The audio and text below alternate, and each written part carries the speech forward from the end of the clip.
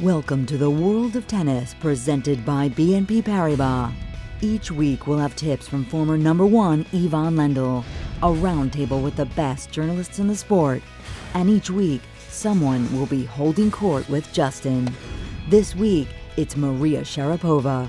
Maria took time out from a commercial shoot in LA to talk about her fiancé, her amazing comeback from injury, and the importance of her foundation. Next.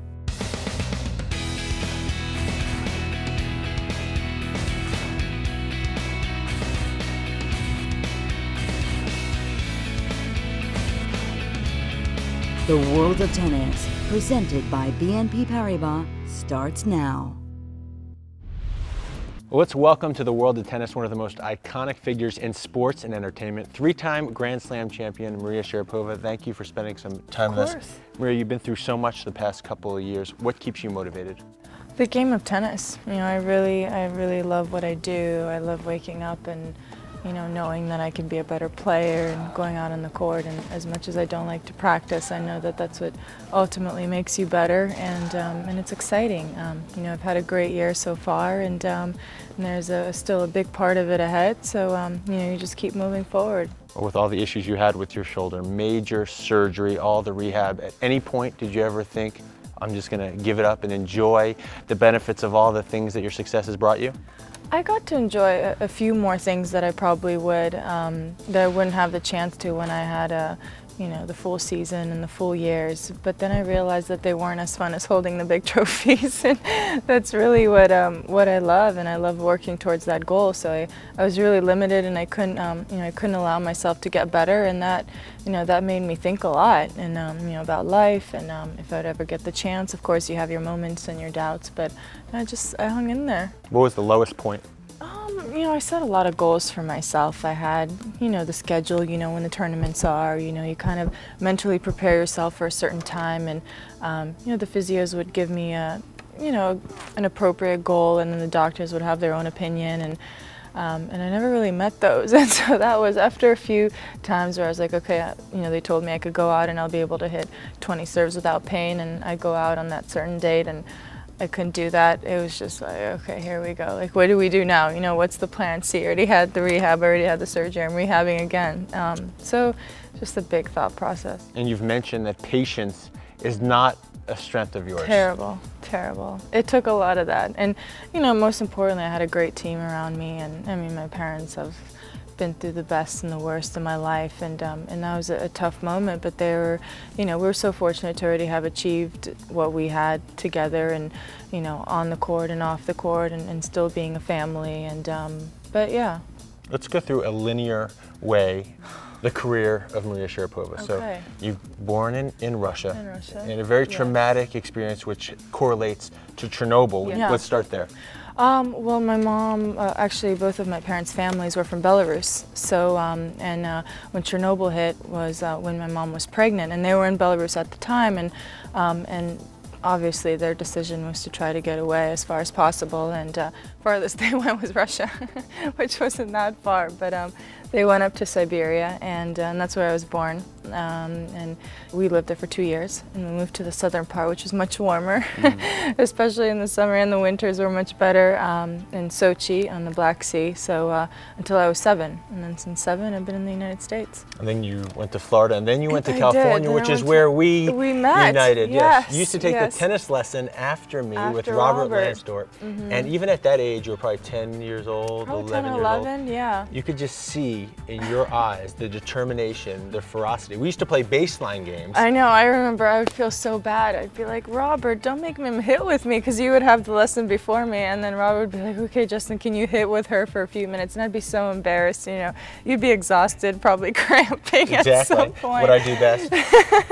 And I was just thinking, God, this is so embarrassing, he's asking to hit with Justin, but it was fun. But even at that stage, your ground strokes were probably better than mine. Deep down, did you think that you could beat me even then? I know you do now. I actually preferred to have the lesson with Robert and then hit after, because after having a lesson with Robert, I felt like I could hit the ball Mach 50 and everyone would just go in, because you just hit ball after ball after ball, and you get such a good groove. And now you love living here in LA. You live in Manhattan Beach. Yeah, part-time. yeah. With your fiance. Yes. Do you mind if I take a look at the ring?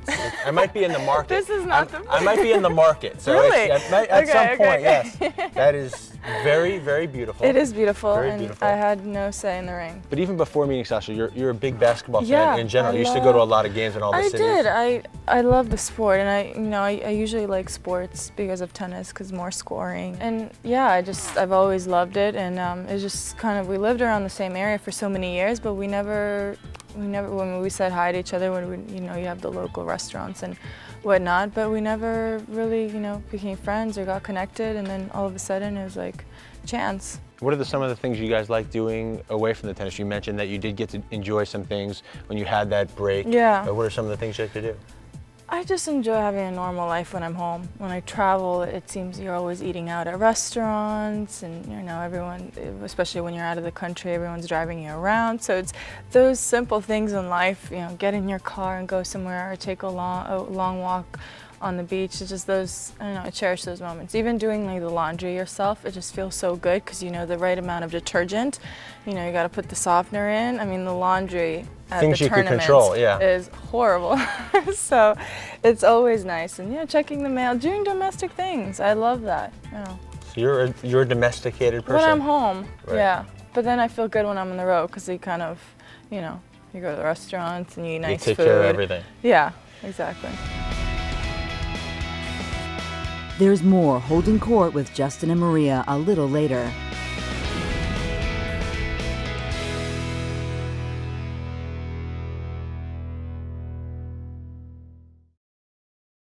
Welcome back to the World of Tennis, presented by BNP Paribas.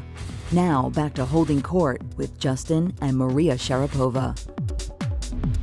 Going back to Chernobyl, that really resonated. It has had a huge impact. You have the Maria Sharapova Foundation. Right. Tell us about how you focus on trying to give back to Chernobyl specifically.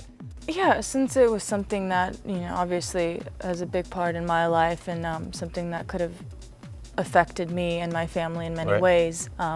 We were very fortunate that, we evacuated the area and we left.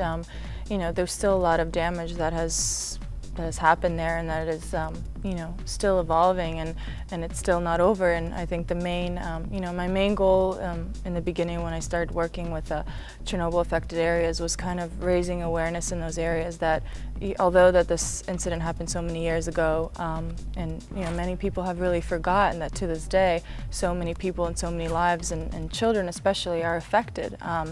And that was, that was my goal in the beginning, and now I'm actually physically doing things and getting really involved hands-on, which has been really important. I took a trip last year after Wimbledon over there and got to see the projects that we're working on, and little areas here and there. I mean, it's hard, it's hard for those people to realize that there's so much more to life than just depression and alcohol to get through things. And a lot of families are sick because of the milk that they drank years ago that's affecting their children, and just kind of a snowball, and you want to give them those positive thoughts and energy that we're trying to help.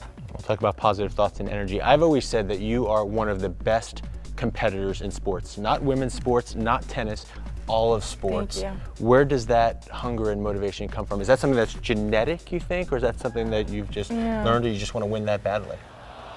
I think that in life and growing up, I never just got everything on a, on a nice plate and said, here you go, here's your free ticket to the United States, or here's your free lesson with this coach, or here's this and here's that. And my family and I feel like always had to work for those things. And I've always thought that, the reason why I was able to achieve so much, and the reason why I feel like I'm able to stay humble, is because I was never really afraid of what would happen if I took the chance, or my family took the chance to try new things, to try to go, in a different direction, because I enjoyed the life that we had before. It was a normal life in Russia. As a normal, I had friends there, but then you have this new opportunity, trying new things, and I was never fearful of going back to what I had, and my family wasn't either. And we really, we even though we spent so much time apart, the moments together were really important. And yeah, I grew around them. I learned a lot from my dad, who was, so dedicated and so tough, and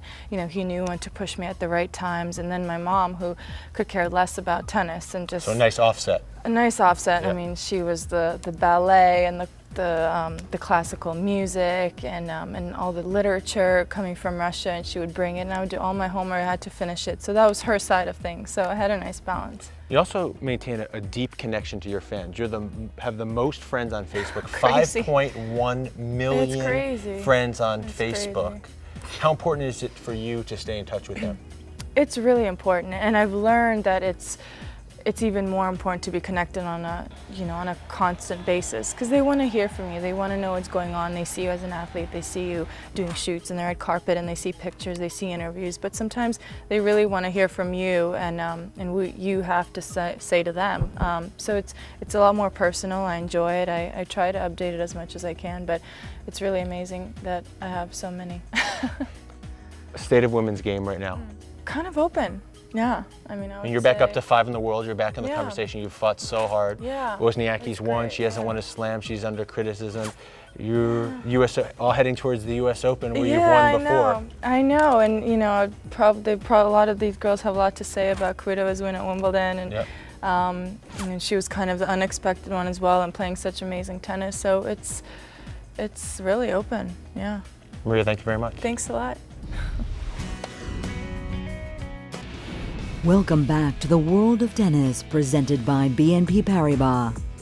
This week's Getty Images on Tour takes us back to Maria Sharapova's 3 Grand Slam titles. Sharapova won her first Grand Slam as a 17-year-old at Wimbledon. She followed that with wins at the US Open and the Australian Open.